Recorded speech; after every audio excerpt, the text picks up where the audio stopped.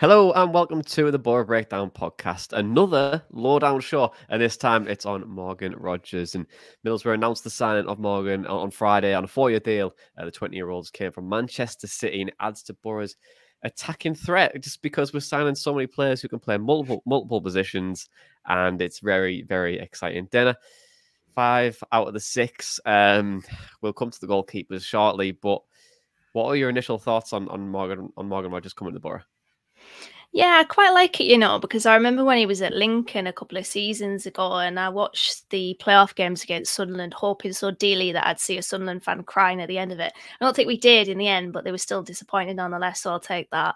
And he was part of that really good front three between himself, Brennan Johnson and Anthony Scully. And I think the thing with Morgan Rogers, unlike with Sammy Silvera, he's a little bit bulkier. I did Google his height earlier and it said 6'4", which is just absolutely not the case. I think he's absolutely not. No, 6'1", I think he is. So he's just Silvera is about 5'8". So in terms of stature, Morgan Rogers is probably the type of winger that can carry the ball and fend off defenders with his strength, rather than Sammy Silvera is probably more with his pace. But Morgan Rogers is still quite quick. And I wouldn't say he's electric, but he's decently quick. He would fit quite nicely into Boro's counter-attacking style. Described on the City website as a dynamic winger, capable of playing in 3 positions across the front line, but he has spent the majority of his career so far playing on the left wing. He's creative, got a good eye for a pass, and just a very good player in being able to drive with the ball. And also, sometimes when you see players play with their pace and they're running with the ball at speed, their decision making can be a little bit lacking at the end of it. Listen, it's very important to note that Morgan Rogers is 20, which is crazy because he played so well at Lincoln.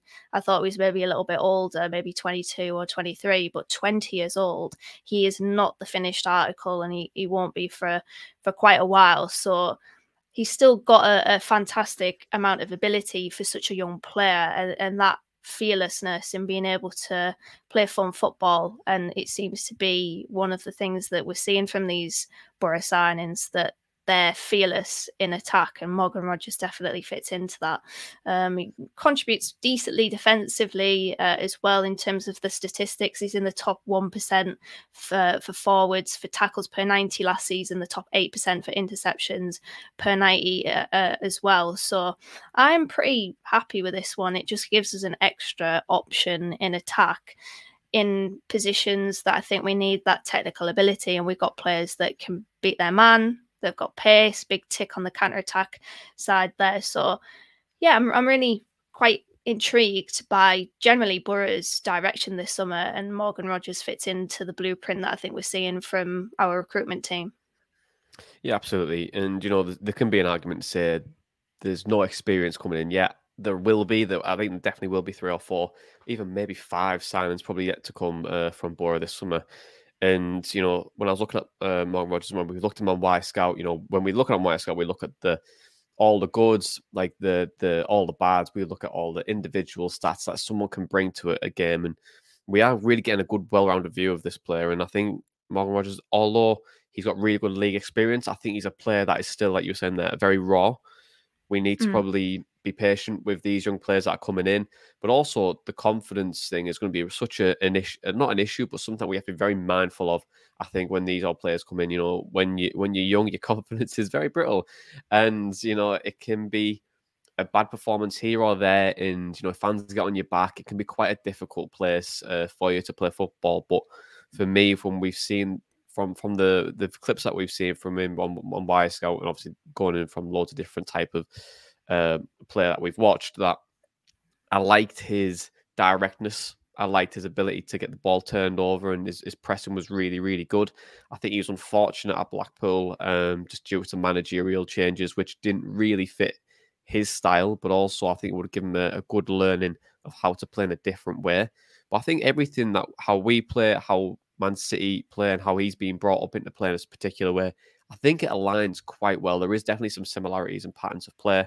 So I feel like he'll probably pick it up quite quickly. But for me, I agree. I think every sign that we've made probably this week has been exciting to some extent, not just because the young players with potential, but it's a good direction for us to go at. But also, it's like a kind of a base that we've already got a good base. We're adding some youth to that base, and then also we're adding more experience to that base.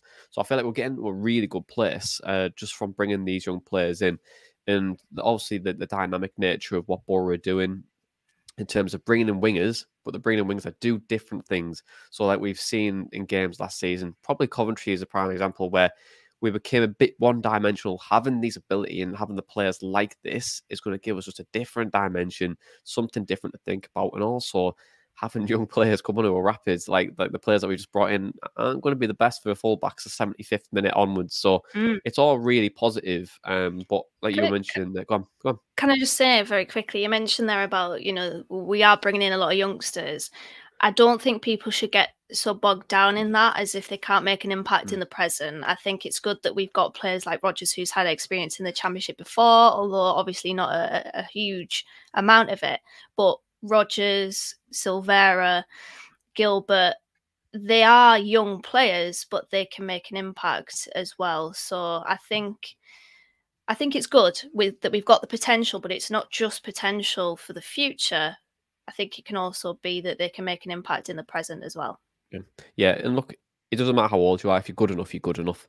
Like, I think Jude Bellingham's a fine example when he was 16-year-old and danced past 5 Boro defenders and was excellent against us. But do you know what I mean? 16, like a player who could be 16 and really thrive at the Championship. It's just when you're ready. I think Dele Alli blew on the scene at like 16, 17 at MK Dons. There's quite a few players that can do very similar things. Vandenberg, 16-year-old when he came into the first team and is starting to be really advanced at 18. So if you're good enough, you're good enough. But I think we need to get a different perspective, to be honest, because he was at Lincoln in 2021. And, yes, they did end in a playoff defeat, but we did speak to an Imps fan in Jaketon just to get a perspective on ROGERS from a Lincoln perspective.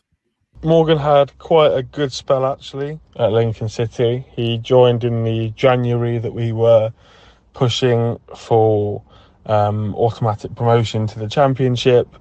He came in and formed a really good front three alongside his mate at the time, Brennan Johnson, and Anthony Scully, who previously played in the Championship with Wigan. Played really well, was really effective and dragged us through a lot of games with his attacking output. I remember a really good goal he scored away at Ipswich, where he took a couple of men on and stuck it in the top corner. But overall, just a really impressive winger, really quick with his feet, really quick in general, was able to beat a fullback quite convincingly.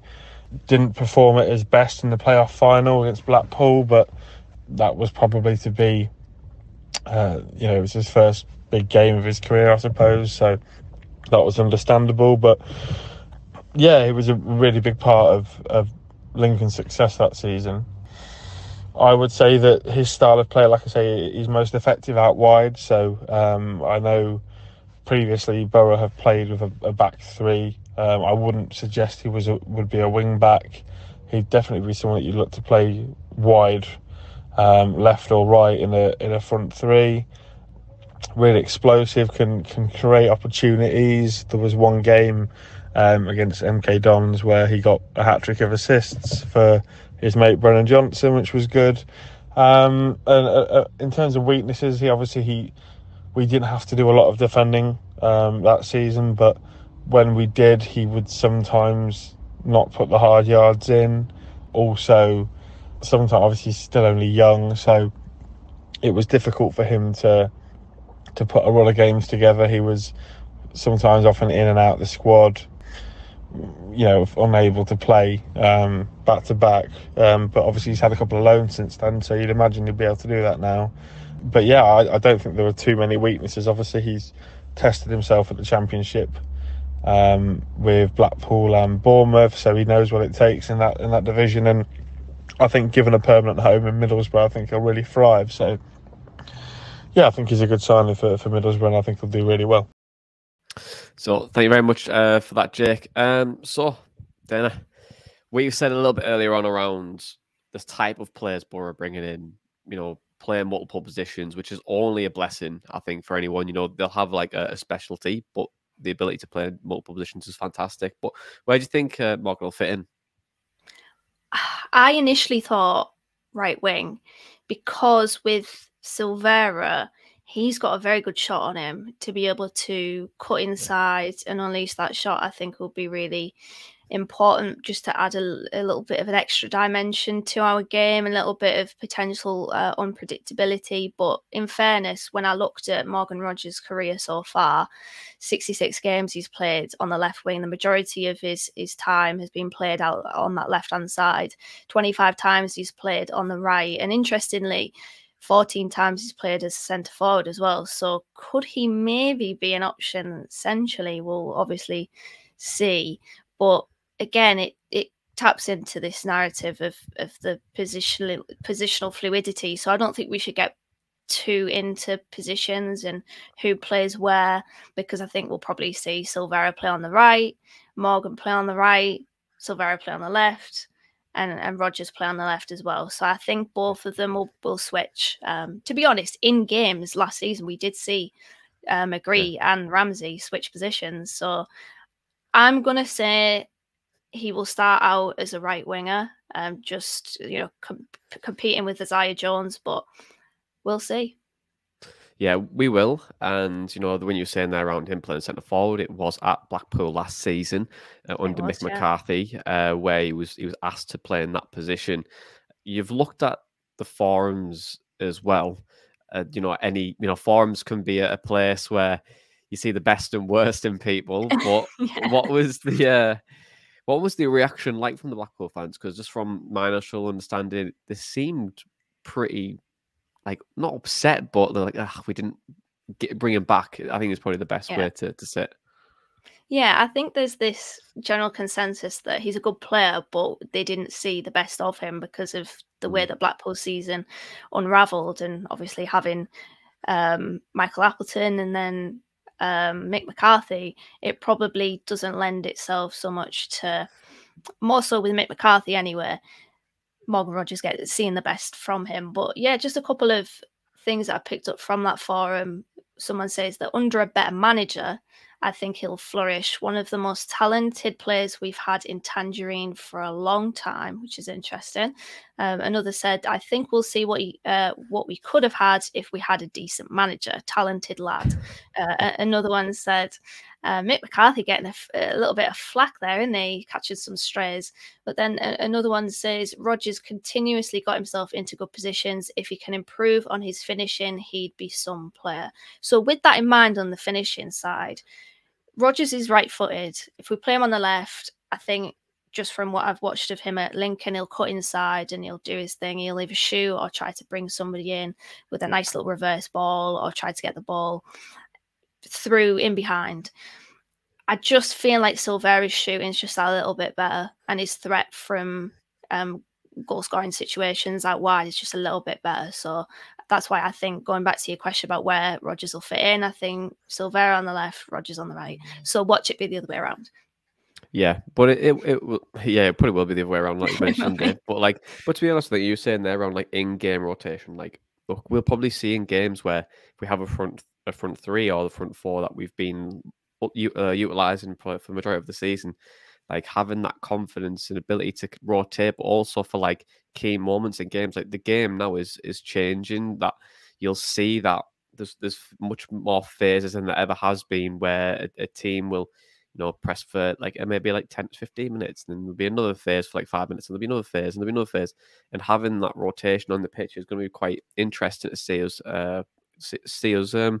adapt to that. But we went to the forums, so I feel like we need to go to a fan who we can talk to about Morgan Rogers coming in. And we actually did speak to Tom from Up the Mighty Pools pod, just to get his view, because we want to know the goods, the good, the ins, the outs, the ups, the downs. We heard from Lincoln, we want to hear from Blackpool now, but here's Tom from Up the Mighty Pools just to find out just a little bit more on Morgan Rogers.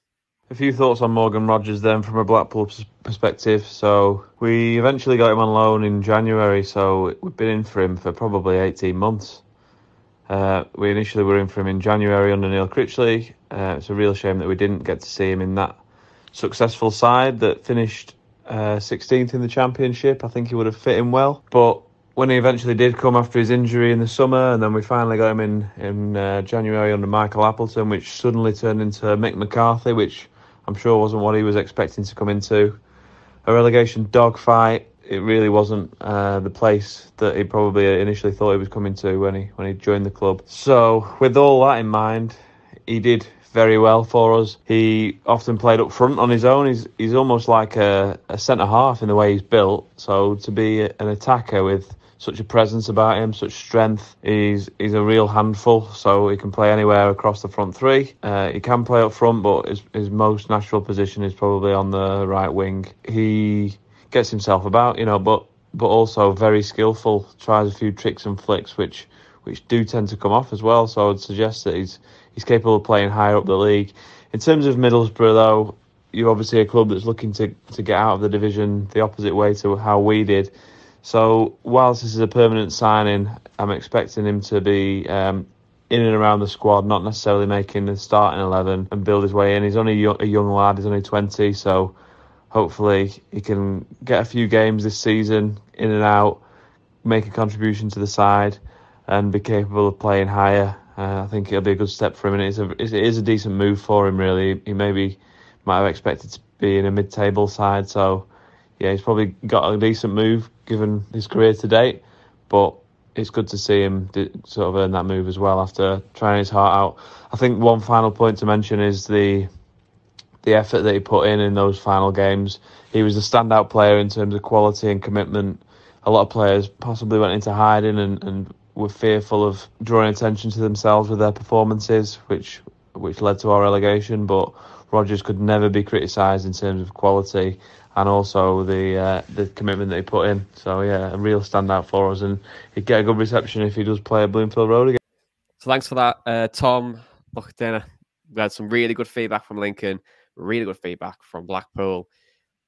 The omens are good, and obviously from everything that we've seen as well, there seems to be a lot of positives around that. I'm going to add another layer to that as well. I think managers really do make an impact on players. We've heard really good positive things about Michael Carrick and how he's managing the group already, and obviously the coaching staff with that. It has the ingredients to be something good. But how would you rank this signing out of 5? I think I'm going to go with another 4. I don't see any reason to downgrade it.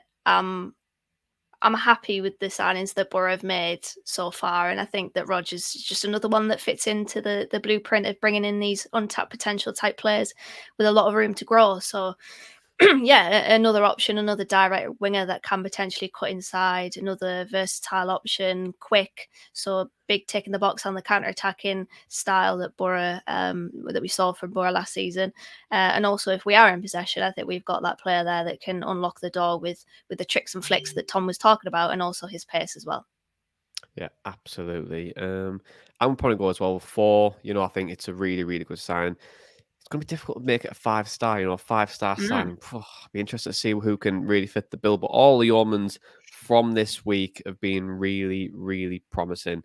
But, you've heard our thoughts. You've heard Lincoln's thoughts. You've heard Blackpool's thoughts. We want to hear your thoughts as well. So if you're watching us on YouTube, leave us in the comments. If you listen to us on your podcast provider, we have a little feedback form in Spotify, so let us know on that. Or alternatively, tweet us as well at Boro_breakdown on Threads. Here we are on that as well. How would have thought it? All the social medias platforms that we're on. But for right now, though, this has been the Boro Breakdown podcast, and that was our Morgan Rogers podcast. Morgan Rogers chatter in a podcast. Hey, dear me. About how many signings are we going to make? I'm cracking up. To be fair. How many signings? You need a drink, Johnny. I'm going to get a drink after this. But yeah, all of you Morgan Rogers chatter in a pod.